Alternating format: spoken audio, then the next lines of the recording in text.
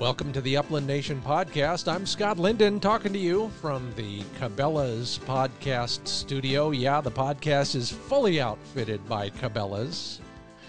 Hope you're enjoying your day, your evening, your middle of the night, whenever you're listening to us. Great show in store for you, all sorts of things of interest and relevance to you.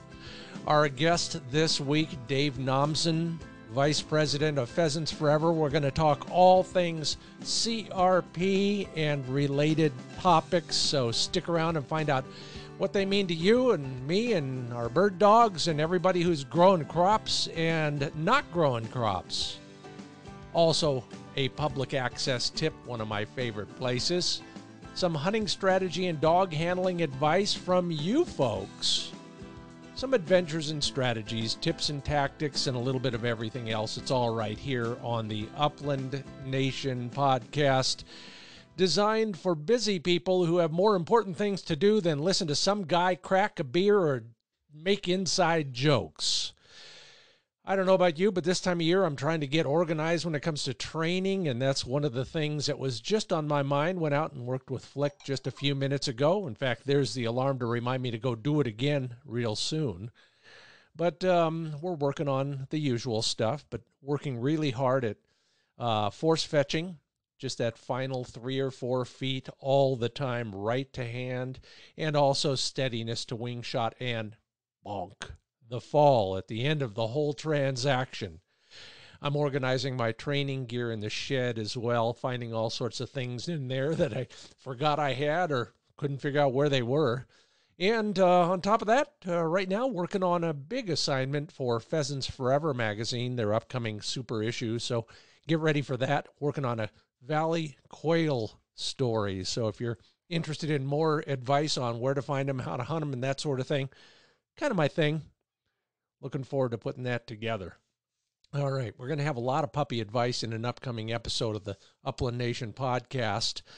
But right now we're going to talk to just a couple people via Facebook who will get you kind of primed for the next podcast. Jerry Marinowski is offering some advice. I asked on Facebook, basically, what kind of advice would you give to a first-time puppy owner? Jerry Marinowski says, a tired pup is more focused and easier to train. I agree, in large part. You know, not an exhausted pup, but a pup that has kind of had the edge taken off him is great advice, Jeremy. And James Falconer says, so few people really teach their dog his name properly. Okay, what do you mean by that, James? Well, what he means is when you say the dog's name, they should stop and look at you and wait for the next command. Man, I can't argue that one bit. I've been working on that with dogs forever, and it's so true. There are any number of ways for us to kind of get a dog's attention or wait until that attention naturally appears before we give the next command. I call that the golden moment, and I stole that from somebody else, by the way. But it does work. When the dog is ready, attentive, then you give the command.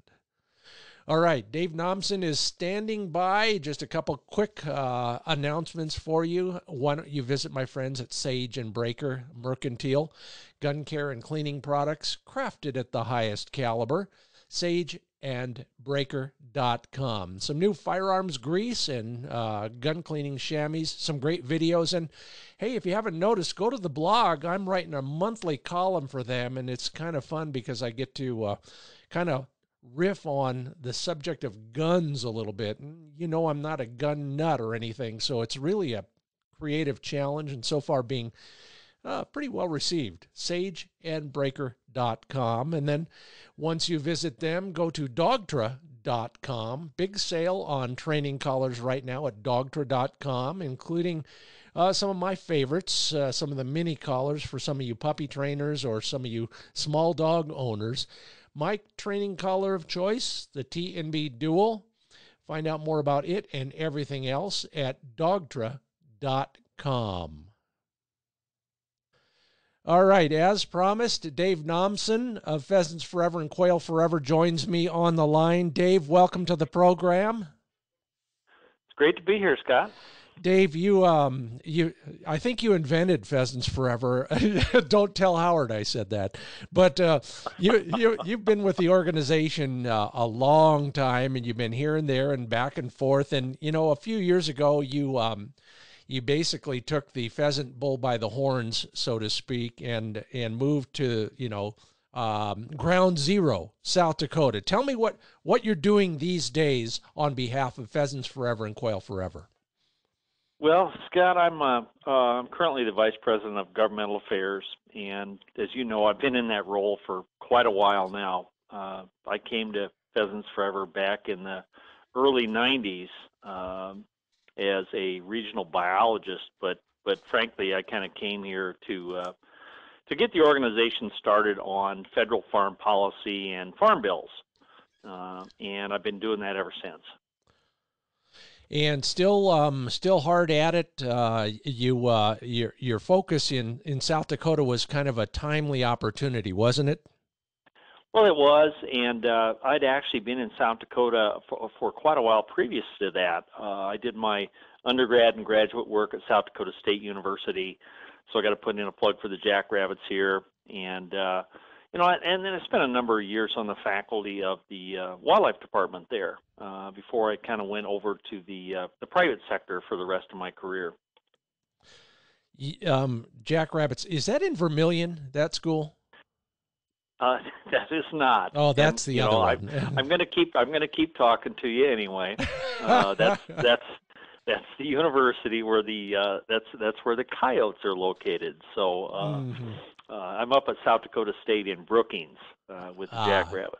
Well, I have a soft spot in my heart for Vermilion because that's the home of the American Music Museum.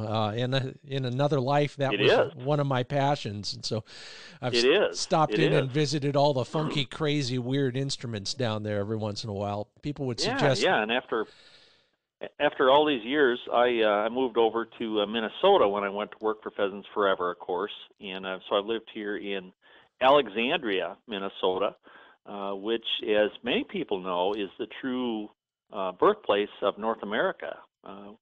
The Kensington runestone that's on display in a local museum here was found in this area, and it predates Columbus by quite some time. And of course, if you're from up in that country, deep down in your heart that runestone was put there by Vikings who, as you said, That's right. They figured things out long before any of those Italians and Spaniards got over here. Well, let's go oofda, all that. Yeah, you could do the skull chant. Yeah. There we go. People, just bear with me because, Dave and I don't get the chance to talk much these days, so we're getting caught up, but it's all relevant. In fact, one of the things you've been doing for so long is exactly that, dealing with the conservation issues, not just on the ground stuff, but, inside the Beltway in Washington, D.C., where a lot of the real rubber meets the road, so to speak. And you've been recognized for that in any number of ways, including the George Bird Grinnell Memorial Award for distinguished I can't even say it. Distinguished service to the natural resource conservation world, and we appreciate that. But right now, one of the things that's very timely as we speak is this conservation reserve program. I'm going to ask you, just do us all a favor and as concisely as possible, kind of explain CRP to the rest of us. Wow. Well, to do that, I'm going to have to go back to when the program first started. Yeah. And CRP, Conservation Reserve Program, was signed into law back on December 23rd of 1985. So it's a program that was initially put in place under the Reagan administration. And it has subsequently been reauthorized by Congress several times as part of what's just generally called the Farm Bill, that happens approximately every 5 years or so. A massive piece of legislation that covers everything from commodity and farm programs to conservation programs, food stamps and nutrition programs, et cetera. And so about every 5 years, there's a battle over reauthorizing those programs and keeping it in the ground, so to speak, especially as it relates to CRP. So it's a program that's run by the Department of Agriculture, and most typically 10 to 15 year-long contracts to landowners for taking certain lands out of production and converting them to mostly grasslands, some shrubland, some tree plantings, different types of habitat out there. And of course, it's that grassland CRP that just literally gave us an explosion of upland game birds across the country. You mentioned grasslands. I've also, of course, found wild birds in all those other places you described, from buffer strips and almost waterways and swales and shade trees. Right. Of course, windbreaks or whatever you want to call them out there. And we've all poked around in some of those. But one of the things that all of those have more relevance to than what we love is hunting wild birds is soil conservation in related areas. People forget this is not really just a wildlife program, is it? It isn't. And actually, at the onset, the word wildlife wasn't even in the legislation. When CRP came on the landscape, it was similar to its predecessor that my father and grandfather probably referred to, and we talked about a lot as kids, and that was the good old days of the soil bank era, the late 50s through the 60s,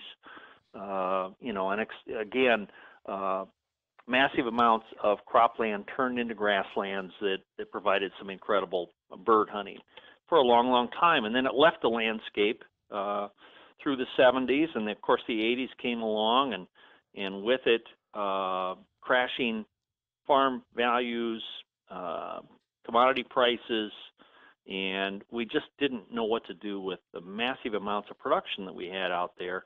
So CRP came along to do a little bit of soil erosion, but frankly to provide price support and commodity price increases for farmers and landowners. And by that, just for giggles, what we're talking about here is in effect the feds mitigating supply versus demand. Exactly, and it was desperately needed at the time in the 80s. Farmland foreclosures were at then record highs, and so CRP was there might have been some folks interested in the wildlife benefits, but they were doing it for the economic benefits from the program, the stability in prices, and the income stability and security that CRP's annual payments provide to those farmers. So if I'm a guy, walk me through it. I've got 800 acres of corn. I'm going to go to somebody in the federal government through somebody lower down on the ladder probably, and show them that some of this land is better put to conservation than to trying to eke an insignificant amount of crop and income out of. How are those decisions made? How does somebody decide it's good land or bad land for CRP? Well, Scott, that description kind of fits today's CRP versus the initial program as well. Sure, yeah. Initially, even the most productive croplands were put in CRP. Entire full farms were enrolled in CRP. And, by the time the first major reauthorization happened in 1990, what became the 1996 Farm Bill, the program had changed drastically.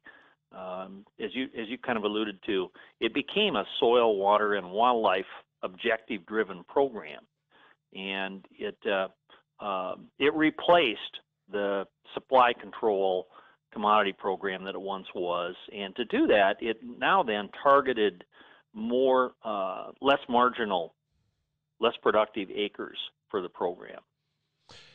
And so, in a nutshell, the program then makes a deal with the landowner, the farmer in most cases, and it may be a corporate farmer, it may be a local family farm or something else, and they pay him or her by the acre for a certain number of acres, right?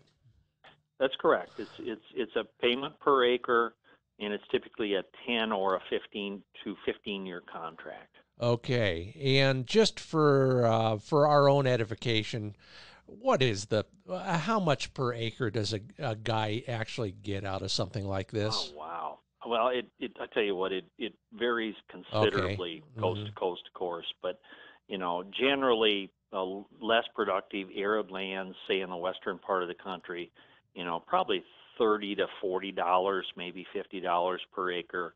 And then as you move east into the farm belt and the lake states, you're probably approaching, several $100 per acre. A national average, $50 an acre or so. Okay. All right. So now we understand it. Now let's go to the next step, which is, why is any of this relevant to bird hunters? Well, that's the fun part. I Yeah. mean, we're talking about just a literal explosion of especially ground nesting birds on CRP lands. I mean, we're talking about tens of millions of pheasants produced annually on CRP in the northern plains. We're talking about, seeing prairie chickens and sharp-tailed grouse in areas of the southern plains where we hadn't seen them for decades. And, you can't have all that habitat without benefiting other critters as well, whether it's white-tailed deer or, bobolinks out on the prairie. It just literally became a wildlife legacy. And in fact, that was the term that was first used when it was reauthorized in 1986. CRP was America's wildlife legacy program. Now that just doesn't happen by magic. We don't wave a wand and get all that. There's some requirements as to what is planted in those places to help that. And I bet that's been refined over the decades as well. But That's right a now, great point. That's a great point. The initial CRP was just get some cover on the landscape, prevent soil erosion. And to do that, a lot of the original CRP covers were monocultures. Crested wheatgrass was planted on tens of millions of acres, and it's got to be one of the most worthless covers for wildlife that was ever planted out there. Maybe fescue would be the same thing in the South. A monoculture of a grass that just isn't conducive to good wildlife production or having wildlife benefits to it. Today's CRP, is more of a diverse mix. It's more of native warm season and cool season grasses with forbs intermixed with it. So it's much more beneficial to wildlife than the original program acres were. Now there's some flexibility in there. A guy who wants to can probably choose a seed mix, if you will. Can't he? Oh, there really is. You can put simpler, cheaper mixes out there. Perhaps what we referred to years ago as dense nesting cover types of mixes. Fairly simple mixes of grasses with a little alfalfa, maybe a little sweet clover, and then on the far end of things today, you could plant even what's called pollinator mixes, highly diverse mixes of grasses and forbs that are beneficial to everything from monarch butterflies to all sorts of native bees. And, the thing that you and I like to talk about, those pollinator covers basically serve as brood plots for young pheasants and quail. All right, just go one step more on that one. Dave Nomsen here on the Upland Nation podcast. How do pollinator plants benefit brooding? Well, it's all about the bugs. Yeah. As you know, it's all about the insects. The first 10 days, couple of weeks of those chicks' lives, their diet is primarily small, soft-bodied insects. So you've got to go where you can find those bugs. And if you go to a highly diverse planting with lots of forbs, lots of different grasses, you're going to have a more diverse, larger insect population. So they're basically food plots for chicks. I prefer the crunchy ones, extra crunchy myself, but that's another story. We'll cover that in the next Upland Nation podcast, which is what you're listening to here, of course. That's Dave Nomsen with Pheasants Forever. I'm Scott Linden, your host. Dave, we just passed, I think, bring me up to speed, we just passed another milestone on a re-enrollment period. Am I correct to call it that? We did. We're in the middle of a general sign-up re-enrollment period right now, and we're anxious. We're anxious about the numbers that come from this one. CRP has now been out there for 35 years or so, and with the contracts that are signed today, it's kind of cool to think about CRP being on that landscape for, say, a half 50 years, a half century. Yeah. And so it is outliving its predecessor, the soil bank, and I'm hopeful that we can continue to have a Congress that'll reauthorize and keep that program up and running. But it does have some other continuous portions of CRP that are available on an ongoing basis across the country. There are various CREP programs, conservation reserve enhancement programs, that provide even additional benefits beyond the standard CRP contracts. And those are kind of, I'll call them literally and figuratively on the fringes, aren't they? Well, they are, but I think they're also becoming, in some ways, a little more of the mainstream of the future of CRP. The program does need to continue to evolve to fit on that landscape with our changing agricultural systems.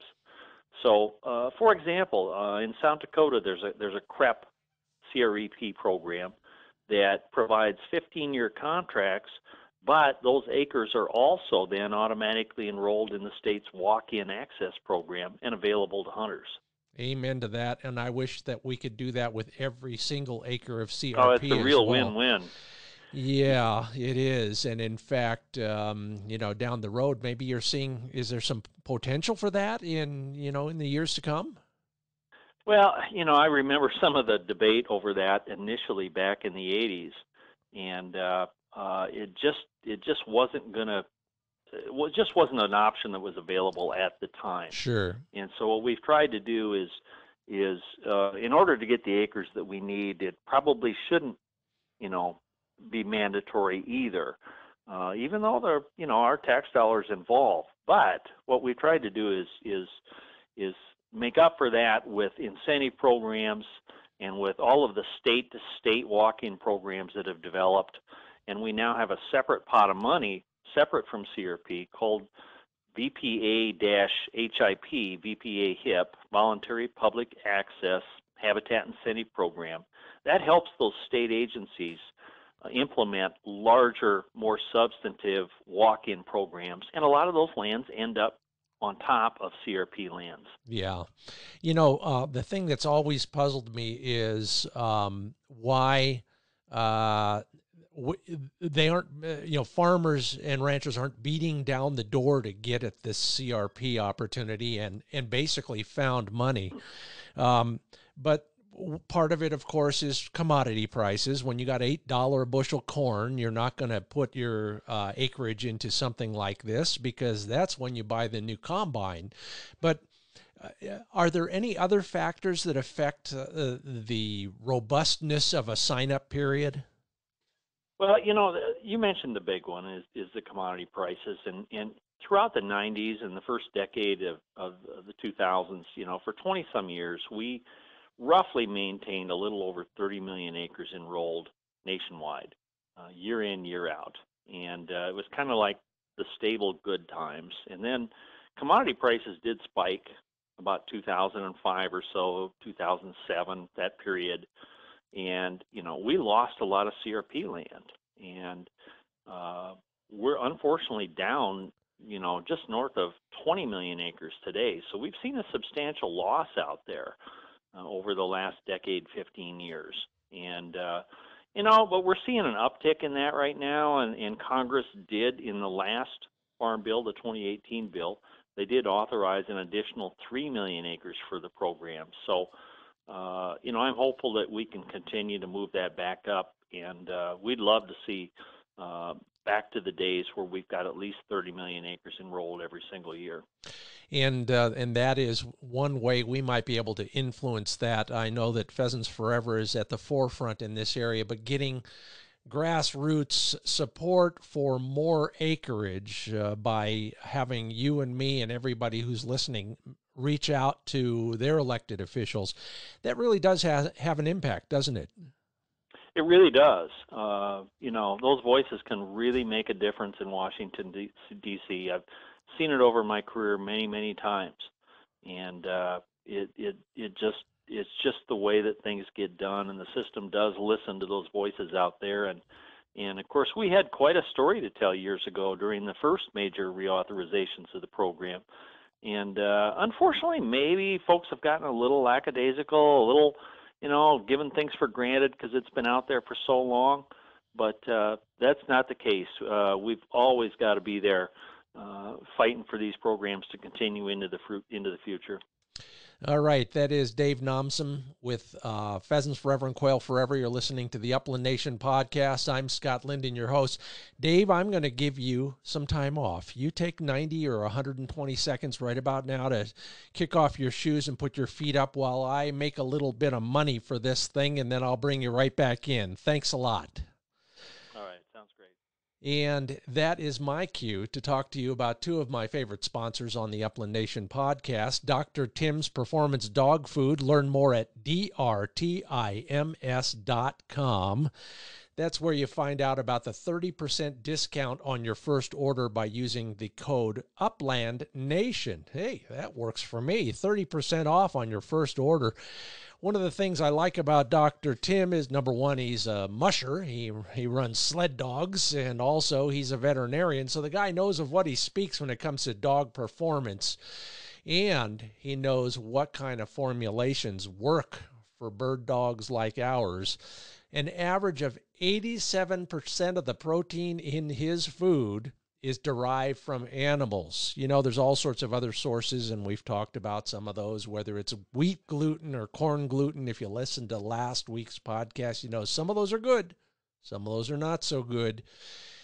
Animal protein is always the best source, and Dr. Tim is averaging 87% of all the proteins are animal derived. Learn more at drtims.com. And if you can hear me now, it's not because you have a Verizon phone. It's because you are employing some sort of hearing protection. My choice, ESP. Learn more at espamerica.com. My New Year's resolution is to learn to shoot a little bit better. I'm going to take a lesson next week, and I'm going to practice a little bit more. My custom-fitted ESP hearing protection devices are ready. I can still hear all of my squad mates making comments about my shooting skill or lack thereof. So the rest of you out there, if you want to make sure you get in on the joke, go to espamerica.com and find out how to have those devices custom fitted in the comfort of your own town.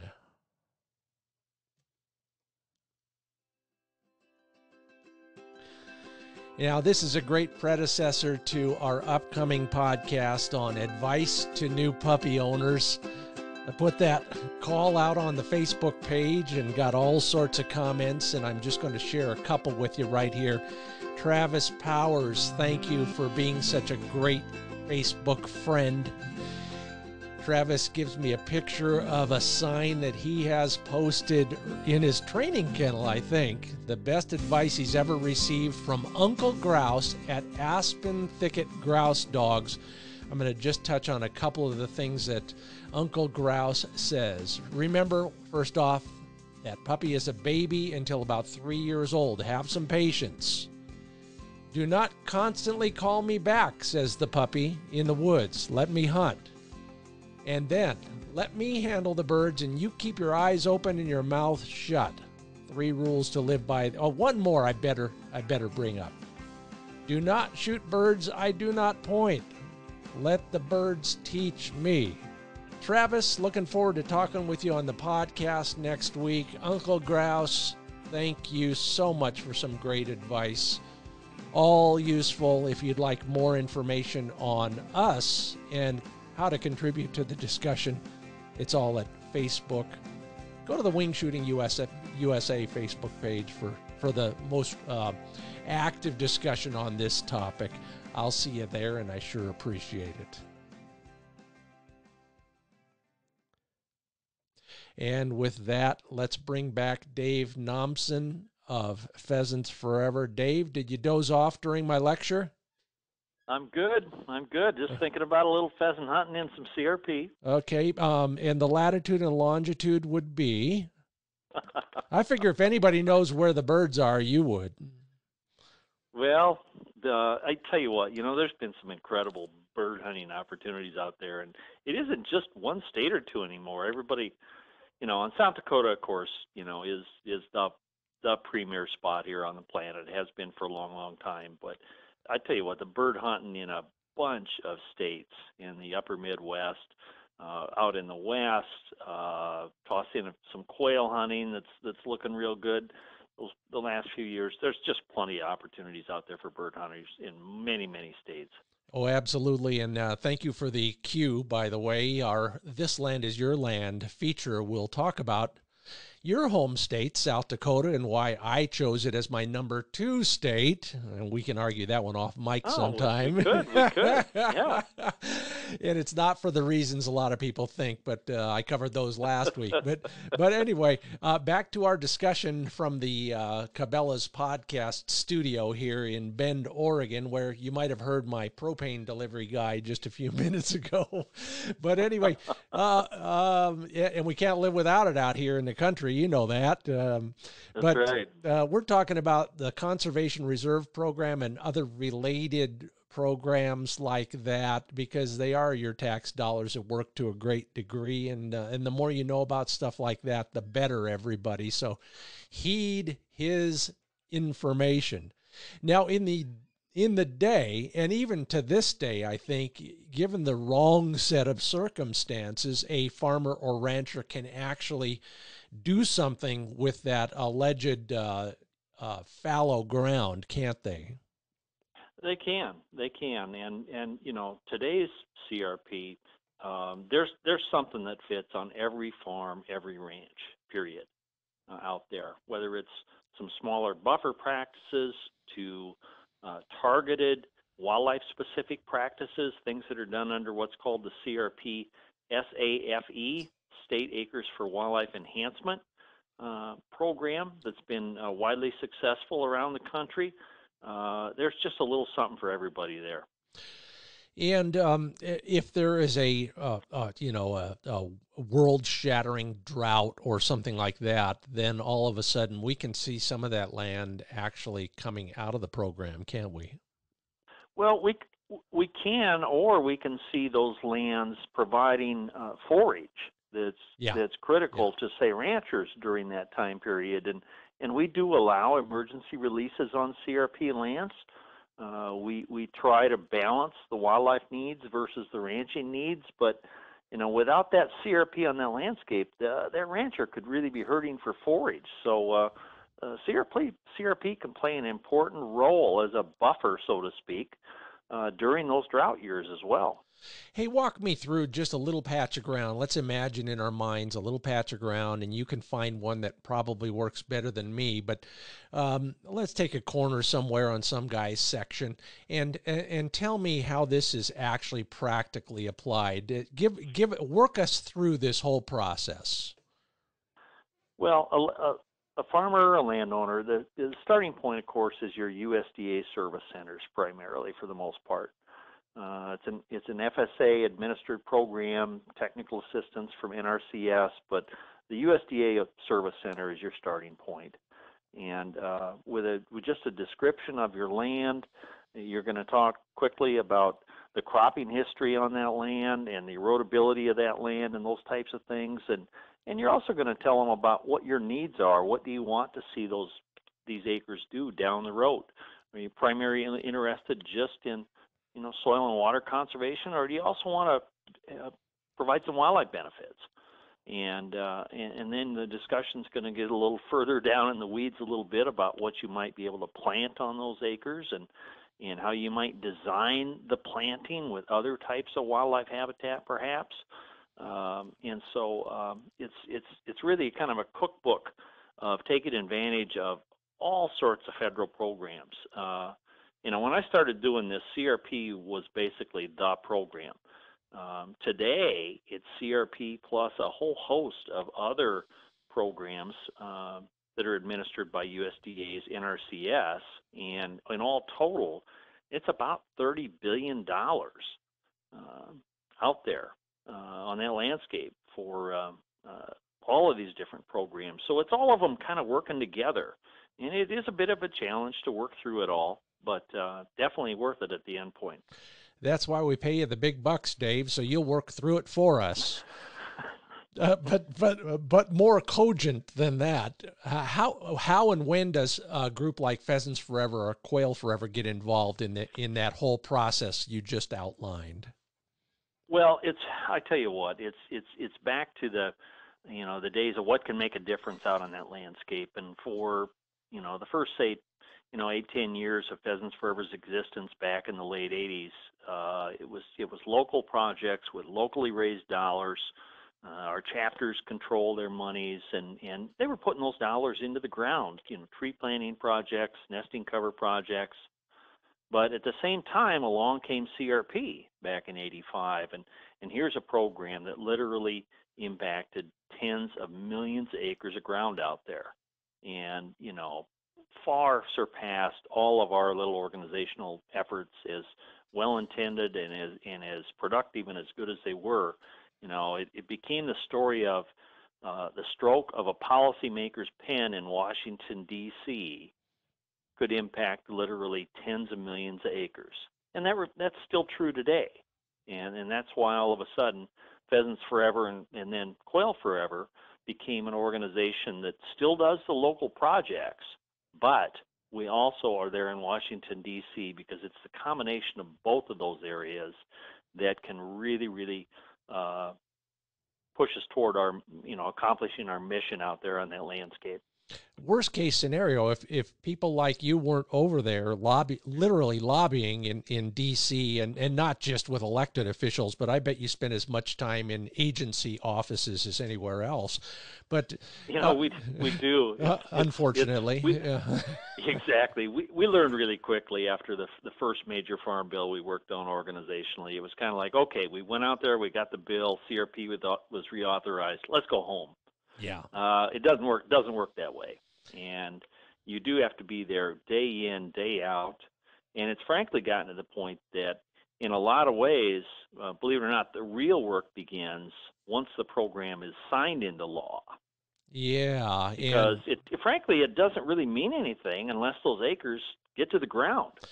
And that takes following it all the way from a written law in Washington, D.C., into your local office, into the contract with a landowner out there for some specific acres, getting them planted, getting them up, managing them correctly.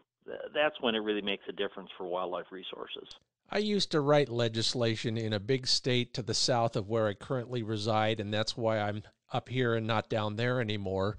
And what a lot of people may not be aware of is once you write a law and it is passed, once you write a bill and it's passed into law, then the bureaucrats take hold of that and they write all the rules. And Dave, I would imagine that's probably where you guys really earn your salt. Well, you know what? That description is exactly spot on, because that rules and regs process is incredibly cumbersome. It's incredibly bureaucratic, but it makes all of the difference in the world in terms of getting things done and having a successful program. But, on the other hand, we've got, 250 or 300 biologists scattered around the country that all have day in, day out experience in how to make these programs work. So we really rely on their expertise. They're working with the farmers day in and day out. They know how the programs work. They know all the ins and outs to making it go from a law in D.C. to a successful program in the ground with that farmer or rancher. And just for the record, all of this money, and you mentioned a figure of about $30 billion earlier, it's tax money from you and me and everybody else who sends in their income tax return in April, right? It is. It's those are federal dollars. CRP runs roughly about $2 billion per year. So it's not cheap, and it's an expensive program. But it's also one of the few programs out there that can make, ecosystem-wide, landscape-level differences out there for wildlife resources. Can you think of a bigger budget amount for any other conservation program than $2 billion? It's one of the largest ones in USDA's history. I believe it. Yeah, Yeah. and it's yeah. Say what you will about government programs and subsidizing producers of commodities. Somewhere in there, the payoff is exactly that. It's CREP and it's CRP and it's all those other acronyms that I can't remember, but that we trust Dave Nomsen at Pheasants Forever and Quail Forever to keep his finger on. Dave, if you were to kind of sum things up, what can guys like me, hunters out there who would rather play with their dogs and chase ringnecks, what can we do to make sure that you're getting the support you need and that CRP and related programs actually stick around? Well, the best thing you can do is just make sure that your local connections, your local politicians, your elected representative, your senators from your state, that they all understand how important the program is to you. And that's how things get done in D.C. And it's increasingly challenging because we're just not a rural country anymore, and yet this is a rural program. So we especially need some help educating people in urban districts, urban offices, about why that program should matter to them, when it's not even in their area. Yeah. And that's where it's fun to talk about the economic benefits of hunting or bird hunting anywhere and what it does to the local economy. That's when it's fun to talk about, say, the water quality benefits of CRP lands. Those benefits accrue to every single American wherever they reside. Yeah, and so just helping tell the story. I can't think of a better ambassador than a hunter who, say, lives in a suburban area, hunts in the rural areas, and then might actually work downtown, if you will.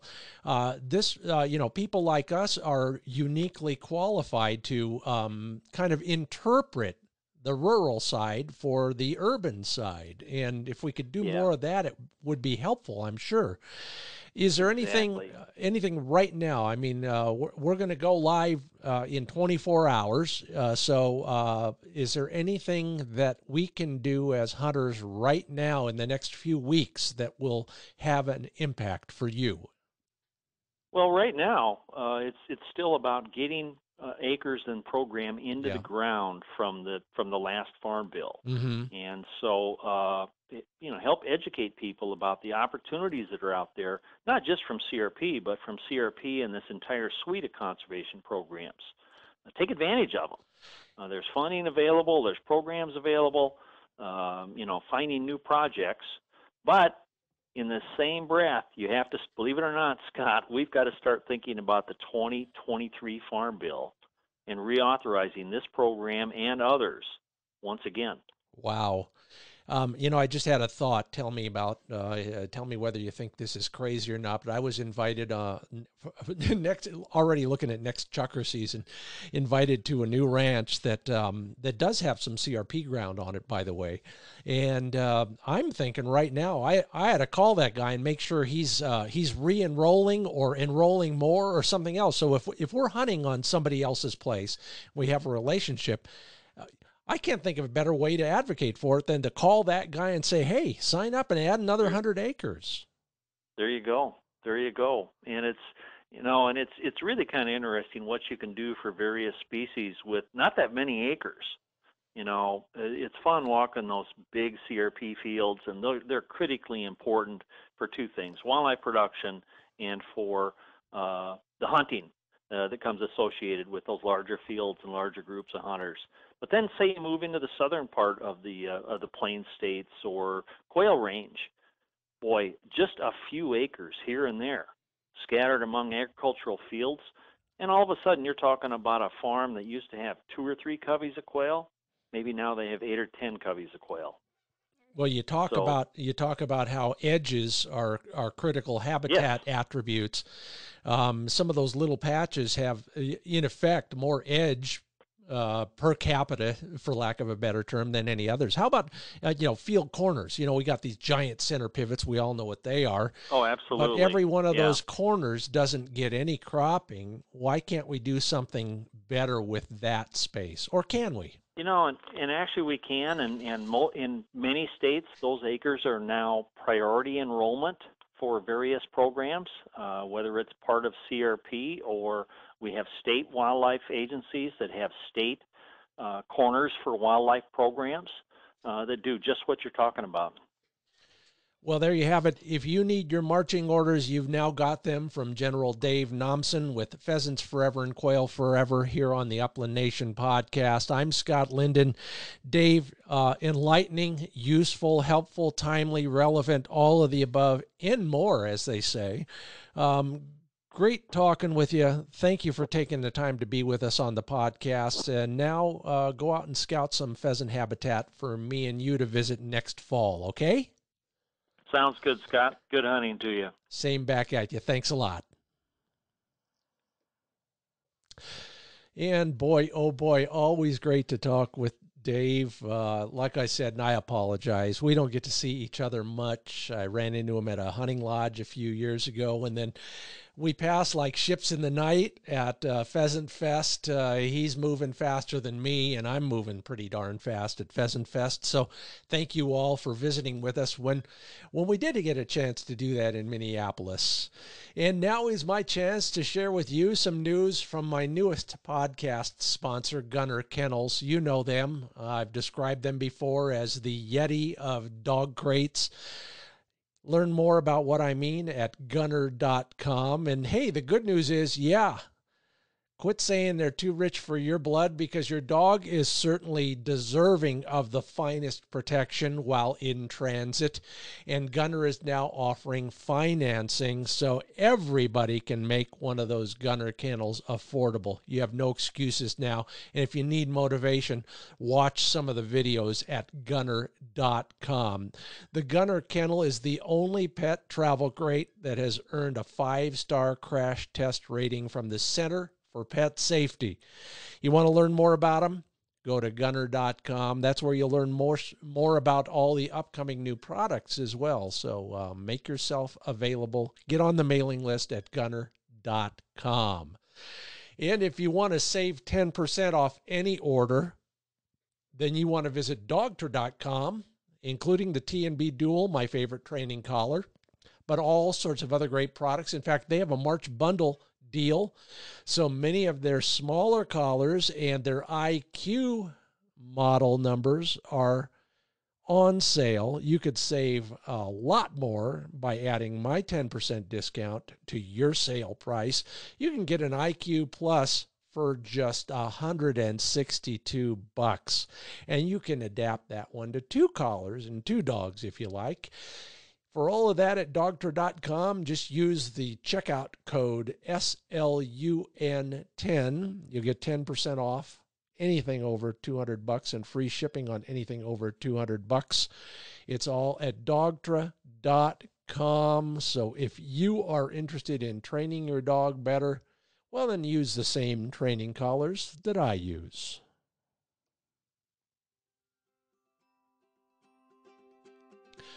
Well, Woody Guthrie said it best, "This land is your land." Then he went on for about 52 different verses. I won't bore you with all of those, but I mentioned earlier that on Facebook I was asking everybody what they are doing in terms of giving advice to new puppy owners, and boy, did I get a raft of great information. I talked a couple versions of that earlier.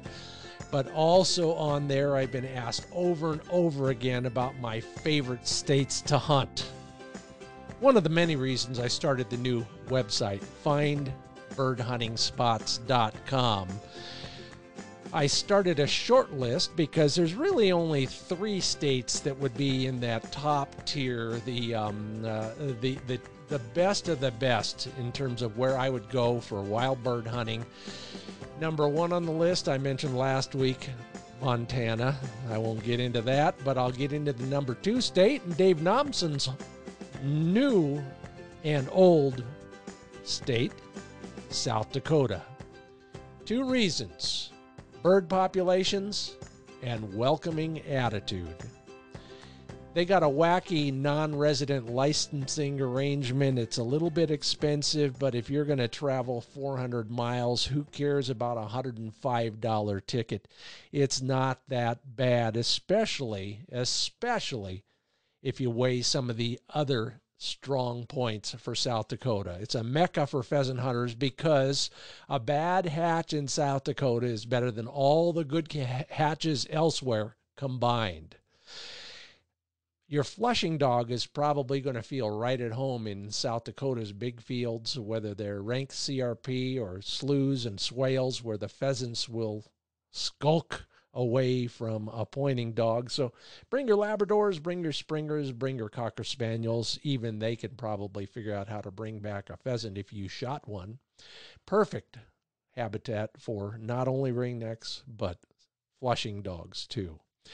The other fun thing about South Dakota, especially if you're from the big city or even a suburb, is the farm country hospitality and small town friendliness, and a whole bunch of lodges if that's your cup of tea. You'll find more hunting lodges in South Dakota than probably all the rest of the country combined. From budget level to the lap of luxury, you'll find it all in South Dakota. I know I sound like a commercial for South Dakota hunting, but it's because they deserve it. No dogs were harmed in the making of this little spot called This Land Is Your Land. Enjoy yourself in South Dakota. My number 2 on the list of 3 favorite places to hunt birds. Brought to you in part by my new website, findbirdhuntingspots.com. That's where you sign up for the mailing list, and you could win a pointer over and under shotgun. Finally, thanks again to espamerica.com. Custom fitted hearing protection. It won't fall out in the field, and you will be able to hear all your bad jokes in the range as well. So thank you all, ESP America, for doing such a great job. espamerica.com. Yeah, I know I talk a lot, but that's the whole point behind a podcast. I hope most of what I say is relevant, timely, useful, helpful, and I hope none of it insults your intelligence or wastes your time. That's one of the things that I hope makes the Upland Nation podcast different than all those other folks out there. If you will, please, if you agree, subscribe, rate, or review this podcast wherever you get it, especially those folks who are on Apple Podcasts. I could use your votes. Thank you very much in advance. If you want to talk more, go to the Wing Shooting USA Facebook page or the Upland Nation Facebook page. I look at all of those several times a day, and I will respond to virtually every question, comment, or suggestion. So if you have one, don't hesitate to share it. And in the meanwhile, I will be out with my good dog Flick, working on his steadiness and getting him a little bit of exercise. So I hope you will do the same. Give your dog a hug, give your spouse a hug, pat your kids on the head, and don't forget the collar goes on the dog and not on the kid. I don't care how ill-behaved they are. Thanks again for listening. I'm Scott Linden. It's the Upland Nation Podcast. Have a great day in the field.